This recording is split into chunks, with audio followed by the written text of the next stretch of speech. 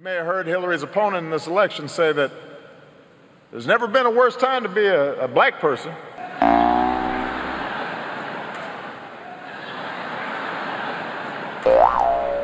I mean, he missed that whole civics lesson about slavery and Jim Crow.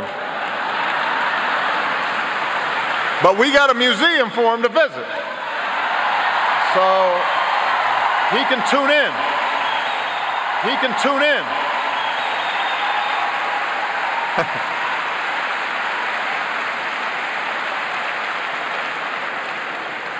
We will educate him.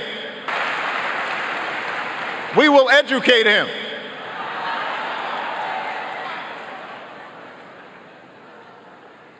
He says we got nothing left to lose.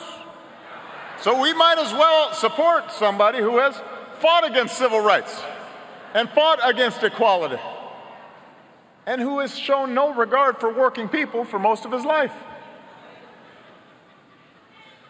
Well, we do have challenges, but we're not stupid.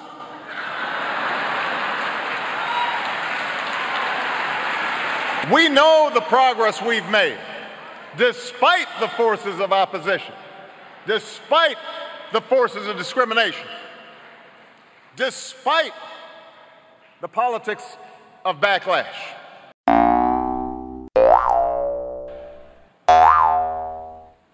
And we intend to keep fighting against those forces.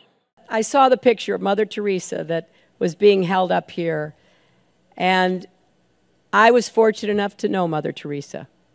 I was fortunate enough to actually work with her. We didn't agree on everything, but we found common ground.